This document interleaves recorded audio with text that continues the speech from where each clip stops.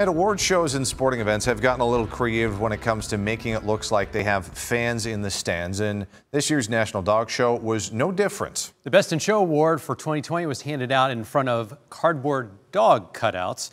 Take a look. For the first time in its 135-year history, a Scottish Deerhound took home top honors in the dog show.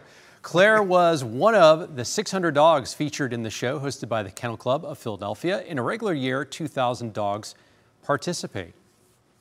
I was going to say, so that's the Deerhound, right? That is a new one to me. I've never seen the Deerhound before. You always see some of the exotic breeds there, and there's a lot of grooming. Gotcha. Good dog walk.